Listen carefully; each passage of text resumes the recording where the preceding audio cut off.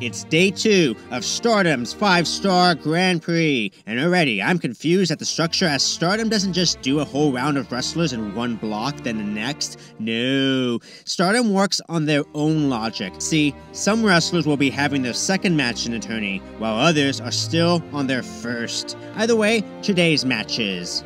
Momo Kogo in her second match versus the high-speed genius Koguma in her first match. Mina Shirakawa versus the Black Peach Momo Watanabe. We have Risa Sera versus Saki. The Divine Angel Tam Nakano in her first match versus the Jumbo Princess Himeka in her second match, see? Mirai versus Julia. We have Saya Kamatani versus Starlight Kid. And a rematch of their red belt feud, Shuri versus Utami Hayashishida. Let's go. First, they both start acting as cute bears because that's the thing Koguma does because, well, she just likes bears, like all bears, okay? Her personal way to go out in this world would be like Leonardo DiCaprio in The Revenant. And Momo Kogo just goes along with it, like, because it's adorable, but really, she's being sneaky and tries a series of pins on Koguma. Then she's like, "Aw, shucks, I messed up." And the older one scolds her with a bop. They have a high-speed match. The high-speed genius, showing how much of a smooth badass she really is. And then they do bear stuff and bear massages, while Komomo does the same and comically tries to massage Koguma.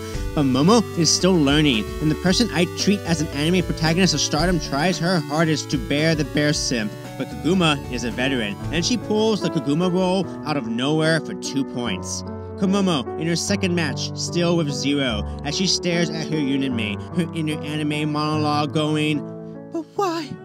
Why me? Why must I lose? To someone who loves bears? Bears!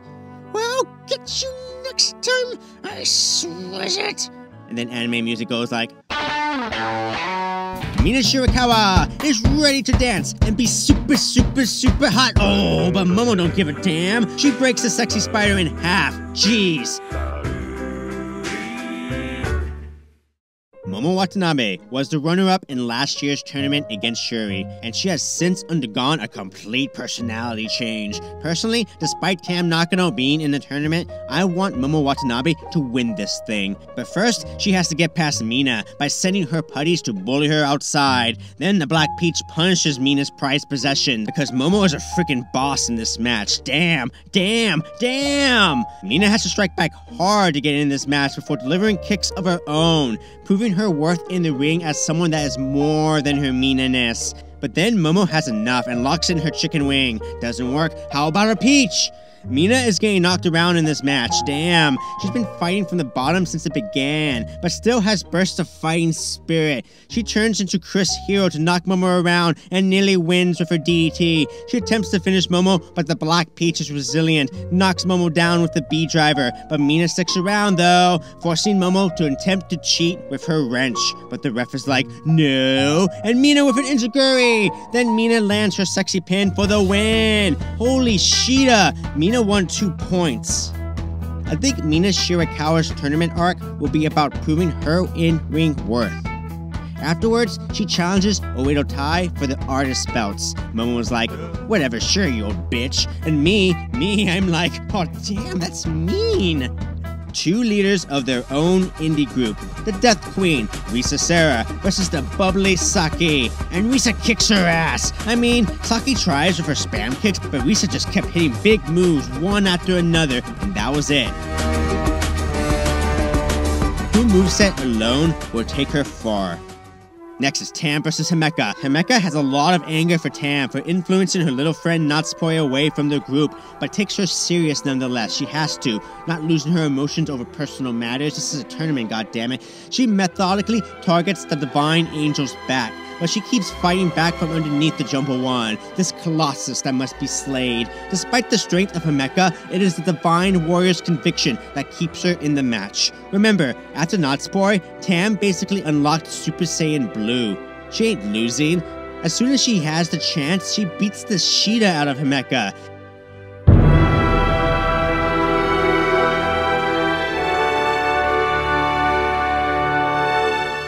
terrific as usual, but she didn't even have to use her full power.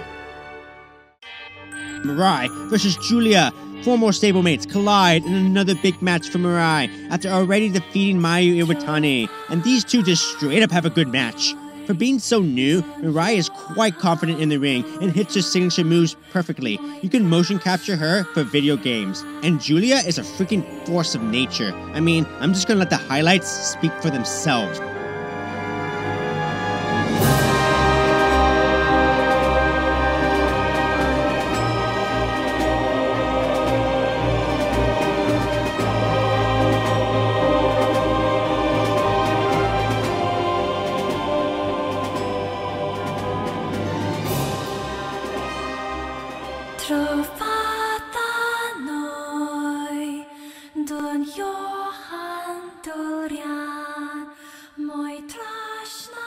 That was awesome.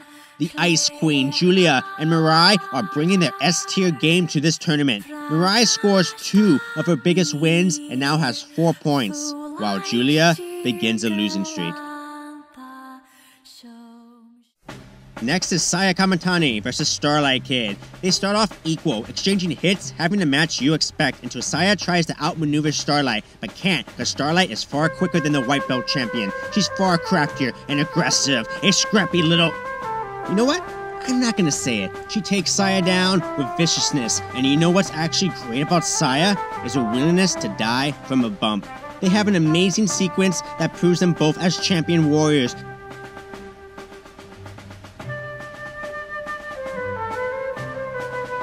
Before Saya uses her strength on the leader of Oedo Tai to blue thunder bomb her to hell. Conspiracy!